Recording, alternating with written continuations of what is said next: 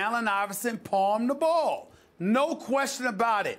But the crossover was a little bit different. Allen Iverson would palm the ball, but he'd hold it up and shimmy a little bit and boogie on you. Tim Hardaway crossed it between his legs one way, crossed over the other, a la Chris Jackson or somebody like that. Or I was just speaking to one of my boys, and he reminded me of a dude by the name of God Sham God Wells out of New York that ultimately played it. Remember God Sham God?